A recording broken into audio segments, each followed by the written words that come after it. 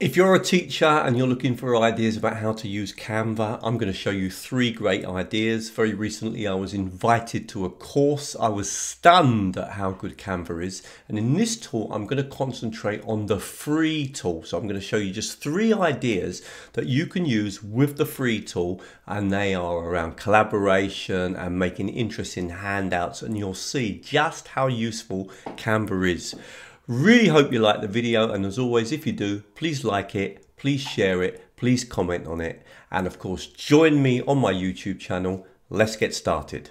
One last thing, many people ask me how I make my videos. I use Camtasia. If you want to try it out, there's a link to test it for free in the description. You can also buy it with a discount. I've provided a link there, and there's also a free 6-part course that will take you through everything in how Camtasia works, and I'll also put that in the description.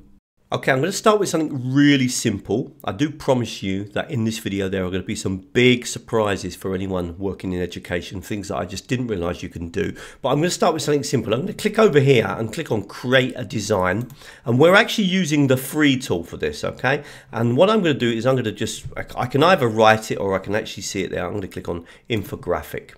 Now that's going to bring us into a tool where we could start to create our own infographic from scratch, but actually I'm not going to do that. I'm going to click here and I'm going to search for future tenses in English. Okay, so I'm looking for some kind of handout on future tenses in English. Now, not all of them will be available if you've got the free tool, but if you roll over, for example, that one's pro, but that one isn't pro, and that one isn't pro. So let's just click on one just to get a bit of an idea. I'm going to click on it. And you've got this, obviously, infographic that you could now print out and give to your students. We can always look at it a little bit closer by just coming in and checking if we're happy with the explanations, okay? Okay. And I can always come in and edit that. But if I was happy with that and I just wanted to hand that out to my students, I've now got loads of ways that I could work with it. I could obviously print it, but I might just want to share it. If I click on the share button, let me just take you through some of the options. So the most obvious thing is that you might want to download it, and you can click here and then you could choose the type. In fact, if you click here, you've got a number of types, and then obviously click on the download button and that will go into your downloads. Another option, if you just come back in the share, is simply to present. Okay, so in other words, you're actually going to present this. So you could click on this button here if you were going to use it in class, for example. Just click on the present button and you're now in present mode, and you could project that on the screen. So that would be another way of sharing this content. There is a third way that's interesting. You could give the students a shareable link so they can click on the link and access it. And let me just show you that as well. So coming back to this screen, clicking on share again, and this time what we're going to do is we're going to click on the one we want actually is here, but we've got only you can access. I'm just going to click on that and change that to anyone with the link. But anyone with the link, now this is really interesting, and we'll be looking at this a bit further. You could actually even allow your students to edit the infographic, but that probably isn't a good idea with this particular one. But what you would be able to do is to say, well, anyone can view. Now you would copy that link and then share it with the students, and obviously they will be able to click on the link and then access the presentation. Now remember that you can get students to edit, and I'm going to show you in a minute a couple of situations where that could be a really interesting option. Whenever you want to get back to the home page, just click up here and then click on the Canva icon. That brings you back.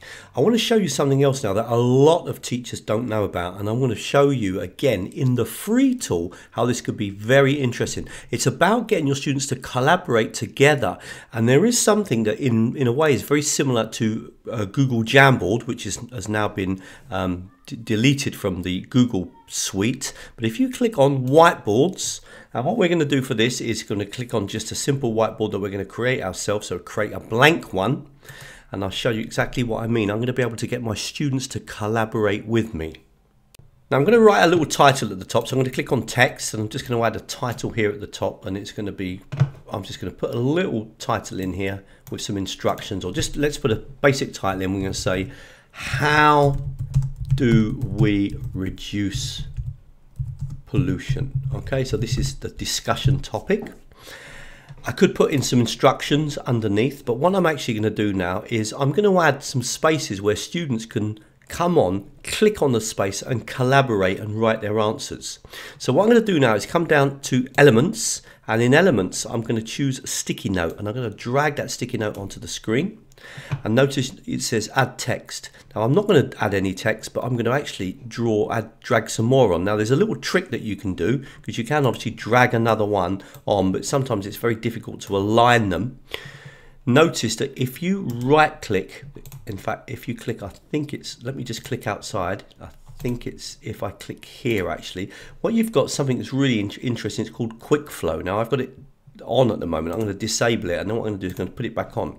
What does quick flow allow me to do? It allows me very quickly to copy exactly the same box in exactly the same position. So I can say add me another one here, and then I could say right, I want another one down, and I can do this. I'll add another one down, and I'll have another one down. Now that means that students can come on and write their name. So maybe Tom comes on, writes his name, and then Tom would write his ideas here, and let's say Maria would come on and she would add her ideas here.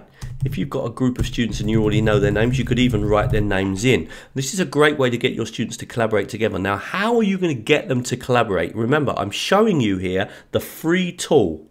So let's go over again to our share button. And remember, we need to change this. You can only access. No, we want everyone with the link to access. And this time, we don't only want them to be able to view, but we actually want them to edit. Now this means if I copy this link, and I've done that, remember I'm using the free tool. If I was to log in now using that link as a student, I would actually be able to collaborate on this. And even more interestingly, I wouldn't need to have an account. So this can be a really powerful way of kind of getting your students to collaborate together. So let me quickly show you that in action. So I've logged in on another browser, and I'm going to paste in this link that I've got, and you'll see now that I can actually come in to that document. I'm just going to close this down. I don't need to have an account. Okay, so I've come in here. You can see this little image of me at the top. So this is me on a completely different account, and I'm going to say that my name, say for example, let's say Mike, and Mike could come here and Mike could write his comments here. And then someone else with the link could come on and they would write their comments here. And so this can be a great way. Remember, you could already pre-write the students' names if you knew the group of students, and that would work very well if you've only got a small group of students. This can be a great way of getting students to collaborate, and incredibly, I'm doing that as a free tool. So if I come back now as Russell, as the teacher, I can now see that Mike has made a contribution, and I'm going to show you something else that you can do. Once you're happy with the contributions and you don't want students to contribute anymore, just click on share and just change that to can only view. And that would mean now that students will still be able to access the document with the link that you shared with them, but they wouldn't be able to contribute. Just a super quick break from the video. If you do like what you've seen and you want more free videos, please come over to teachertrainingvideos.com. I specialize in making videos to help language teachers and language students make better use of technology in their teaching and in their learning. There's loads of content to access on the opening page, but also we've got this menu system here, including a couple of drop-down menus with some of the really popular sections with the AI technologies that are obviously very popular at the moment. If you want to keep up with the latest videos and the latest free webinars that we organise, then sign up to the newsletter. We've got about 12,000 subscribers now, and also part of that newsletter is that you will get a free 14-part course where I show you some of the most popular YouTube videos I've already made, showing you key technologies that we can use in language teaching and language learning. Finally, if you'd like to have live training with me, the best thing is to join me on Patreon. It's just $6 a month, and for that you get 3 extra videos every month, often dealing with things that I don't cover on YouTube. There are no adverts, of course, and you get that monthly training where we meet online and look in detail at a particular technology. Just click on the button here and you can find out more about the Patreon site. Now we're focusing on the free tool today. I'm going to show you one final idea. Again, this is a collaborative idea. And what I'm going to do is I'm going to click on Docs. And when I click on Docs, I'm going to click here on Start Writing. And we're now in a doc. And what I'm going to do here is just write some quick instructions at the top. So my instructions are, share 5 things you did this weekend, write full sentences. Now what I'm going to do is I'm going to add now a table where the students can write their answers. Now, where do you add a table? Well, it's very easy. Just click on this plus button and you can actually just come down here and tables available. And I'm going to choose, let's say I need about that many. Got 7 students, so I'm going to click on here and I'm going to write the student to put their name here and then to put their 5 things you did this weekend. Okay, so this is a great brainstorming idea, and what I normally do when I do these types of activities, I'm just going to move that over there, is I actually write in an example. So I'm going to write my name here and then I'm just going to quickly write 5 things. Now, obviously, I could make this look a lot better. One of the lovely things about working with, when you work with Canva, is that you can really very quickly augment the quality of your handout and make it look a lot more interesting. For example, I could just come over to Elements here, and then I might say, write the word in actions, and just see if I can kind of portray the idea of people doing actions or doing things. I've got some pictures here. Well, let's put the word in weekend. Okay, I'm just trying to show you that you could always make the handout look a lot more interesting. So for example, if I scroll through here, I can see that some of these are free. For example, this one here is, I could drag that onto the screen and just put that on there, and that adds a little bit of an element to it. I could always also share this or select this and make it a little bit smaller. Okay, so I've got my handout now. Now, how are my students going to access this? Well, it's exactly the same as the last activity. You're going to click on share. Remember to click here, which is what all people always forget. Click on anyone with the link can edit. Remember to set it to edit and then copy. Now there's one problem with these activities, and that is that students could come in and change what you've written.